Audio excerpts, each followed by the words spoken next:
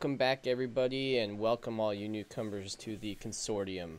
Today we are coming at you with a video from Fortnite again, another on the beginner series, tips and tricks, and we're going to talk about the skills in the game. It's actually, this game has quite a few daunting things to learn as you as a newcomer to the game, and you know it may feel overwhelming, but one of the first videos I wanted to make had to do with the skill tree, because while it seems daunting, I really believe it's really not actually that difficult once you just take a look at it. So I thought this video might help put some people's minds at ease. But yeah, let's just get into it. So this obviously, this is the screen, our skill tree and our research tiers. They're both under the skills tab in the game. And they're kind of similar. You know, we'll address some of the differences, but they are pretty similar. We'll go into the skill tree first. So this is your skill tree. This is the level 1 skill tree. That's as far as you can zoom out. So this is the first set of skill tree that you're going to deal with in the game.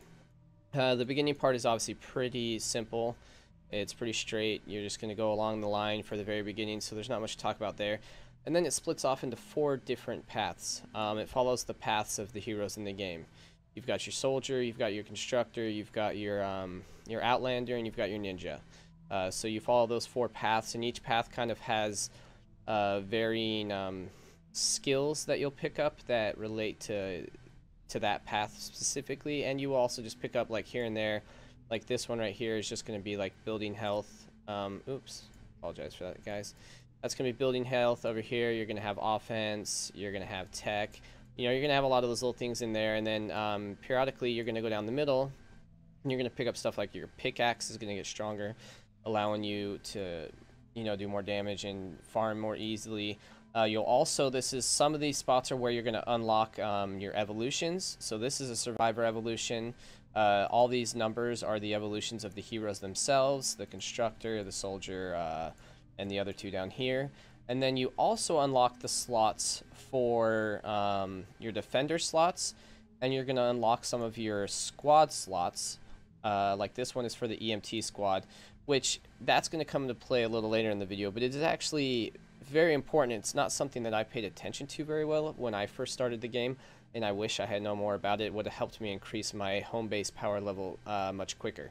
So, and another thing that I did not really realize, I was kind of just like, you know, going along the tree, filling them all out at once and not really paying attention, but then I realized, because I'm the constructor class is the main hero I play, because I was fortunate enough to pull a legendary early in the game hero, but I like the constructing aspect of the game. But I wasn't really focusing on that tree, and once I realized I could do that, I focused on that tree. I got to the level 2, helps me increase my hero power. And so my advice would be, if you have a hero that you really want to specifically play, that you focus that tree first as much as possible. You know, get all of the related skills to that hero, and then the, you know, related, like you get the hardware on the constructor, you get additional damage and heavy attacks unlocked for clubs and blunt objects, which is nice, you know. And then you'll pick up different things for each of the different classes, obviously. But I would advise to focus on the class, you know, the class. Focus on the part of the skill tree, the branch that is going to help you most. And then I also advise, where you can, try to get actually I don't know if there's even one in the tier tree, in the first tier tree. Okay, so we'll go on, I'll show you the second tier tree. I would also advise, when you can, to get the extra backpack sizes as quickly as possible. It has helped me a lot because it allows you to farm and obtain more materials without having to either put them into something or drop them because you don't have enough space when you get more important materials. So I'd really advise that. And then obviously this is skill tree 2, and it gets bigger, but it really isn't that much different. You know, you just have to kind of look at the things that you prefer. Again, I want to focus on my tree the most, but this actually holds me off. I can't unlock more on it until I unlock 40 nodes throughout the whole tree. And that's another thing you'll realize, that when you're doing the skill tree in this game, you're going to probably unlock the majority of the trees before you move on to the next tree. So you don't really need to worry too much about missing something.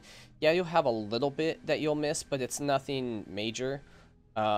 So don't like fret over it. Get through your tree, and if there's something else you really need or that's important, go for that. And then again, I was going to address, like I said earlier, try to find also the squad slots when you can. This is a defender slot. I don't really use defenders, so it's not a big deal to me, but the squad slots, because as you open up more squad slots, you can add more heroes to the squads or more survivors, and then your home base power goes up and you become generally, you're just stronger in general. You can progress through the game better. And I'm going to do another video on this, but I actually think that's where a lot of people are hitting the what they're calling the kind of like the they're hitting a point where they feel like they can't progress very well without buying more packs, which there is a point where you kind of hit that, but I think part of the problem is people aren't focusing on trying to unlock all their squad slots, which will help you increase your home base power quite a bit.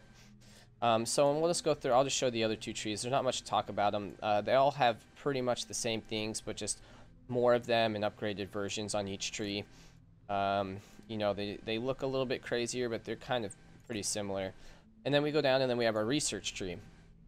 Oh, I forgot to address. So on this tree, the way you unlock them is you get skill points every time you level up. In your in the first area, you get 1 skill point. When you move into the second area in Plankerton, you get 2 skill points every time you level up. But it also costs 2 skill points to level up anything in the second tier. And in the third tier, it costs 3. So it's really, each level allows you to level up 1 node, is basically how it works in game. And then the research tier, you just get points per hour in the game, whether you're on or offline. So you kind of accumulate points either way. This does get upgraded. You start out at like 50 something, and then you move up to 108, and I believe you upgrade it more throughout different parts of the skill trees. You'll just eventually get to them. But the research tree just focuses more on kind of your attributes. So you got your offense, your tech, your resistance, and your fortitude.